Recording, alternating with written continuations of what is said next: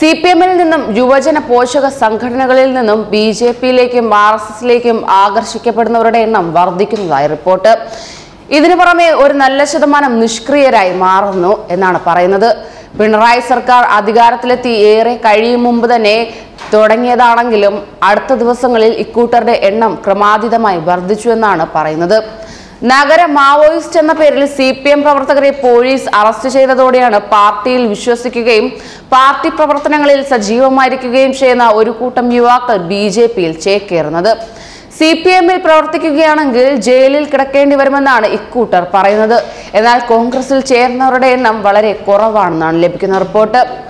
അലന്റെയും താഹയുടെയും അനുഭവം മറക്കാതിരിക്കുക എന്ന തരത്തിൽ സോഷ്യൽ മീഡിയയിൽ പ്രചാരണം ശക്തമായി തന്നെ തുടരുകയാണ്.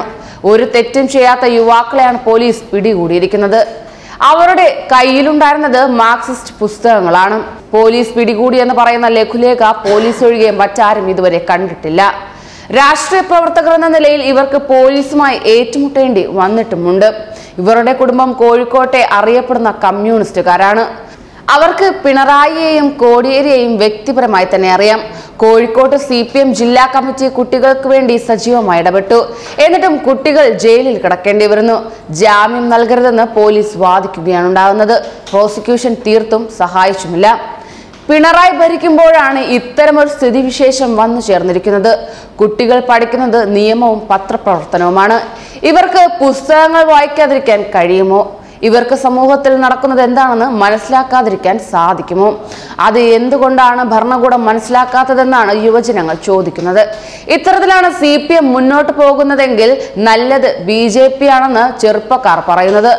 ഭരണകൂടം വേട്ടക്കാരാകുന്നു എന്നാണ് സിപിഎം പ്രവർത്തകർ പറയുന്നത്. കേരളത്തിൽ നടക്കുന്നത് അപ്രഖ്യാപിത അടിയന്തരാവസ്ഥയാണെന്നും ചെറുപ്പക്കാർ വാദിക്കുന്നുണ്ട്. ബിജെപിയിൽ പ്രവർത്തിച്ചാൽ അവർ അനാഥമാക്കില്ലെന്നാണ് പ്രവർത്തകരിൽ ഒരു വലിയ വിഭാഗം വിശ്വസിക്കുന്നത് തന്നെ. വിദ്യാർത്ഥികൾക്കെതിരെ UAPA ചുമത്തിയത് സംബന്ധിച്ച് മുഖ്യമന്ത്രി നിയമസഭയിൽ നടത്തിയ പ്രസ്താവന ഇവരെ ഞെട്ടിച്ചു കളഞ്ഞു. പോലീസിനെ കയറൂരി വിടുന്നതിൽ സിപിഎം പ്രവർത്തകരും നേതാക്കളും അധ്യപ്തരാണ്. സംസ്ഥാന പോലീസ് മേധാവിക്കെതിരെ വ്യക്തമായ പരാതിയാണ് പ്രവർത്തകർക്കുള്ളത്. ബെഹ്റയെ സഹായിക്കുന്നത് പിണറായിയാണെന്ന് പ്രവർത്തകർ വിശ്വസിക്കുന്നുമുണ്ട്. മുഖ്യമന്ത്രി അറിയാതെ ഒന്നും സംഭവിക്കില്ലെന്ന് വാദിക്കുന്നവരും നിരവധിയാണ്. അതോടൊപ്പം തന്നെ കോടിയേരി സ്ഥലത്തുമില്ല. ഉണ്ടായിരുന്നുവെങ്കിൽ അദ്ദേഹം തങ്ങൾക്ക് വേണ്ടി സംസാരിക്കുമെന്നും കരുതുന്നവരുമുണ്ട്. സ്വന്തം പ്രവർത്തകരെ ഇത്രത്തോളം ദ്രോഹിച്ച മറ്റൊരു സർക്കാരില്ലെന്നാണ് പ്രവർത്തകരുടെ വിശ്വാസം. അപ്പോൾ ഉചിതം സിപിഎമ്മിന്റെ ഏറ്റവും വലിയ ശത്രുക്കളുടെ പാർട്ടിയിൽ ചേരുന്നതാണെന്നാണ് പ്രവർത്തകർ പറയുന്നത്.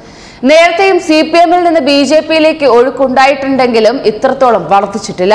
ശബരിമല വിവാദങ്ങളുടെ സമയത്താണ് ഒഴുക്ക് കൂടിയത്. സിപിഎമ്മിൽ നിന്ന് മാറുന്നവർ സിപിഎമ്മിന്റെ ഏറ്റവും വലിയ ശത്രുക്കളായി മാറാറാണ് പതിവെന്നാണ് കരുതുന്നത്. നിഷ്ക്രിയരായവർ ഒരു പാർട്ടിയിലും പെടാതെ മാറി നിൽക്കുന്നുമുണ്ട്. അങ്ങനെ സ്വന്തം പ്രവർത്തകരെ ചതിക്കുന്ന സംഘടനയായി സിപിഎം മാറിക്കൊണ്ടിരിക്കുകയാണ്. ന്യൂസ് ഡെസ്ക് മലയാളി വാർത്ത.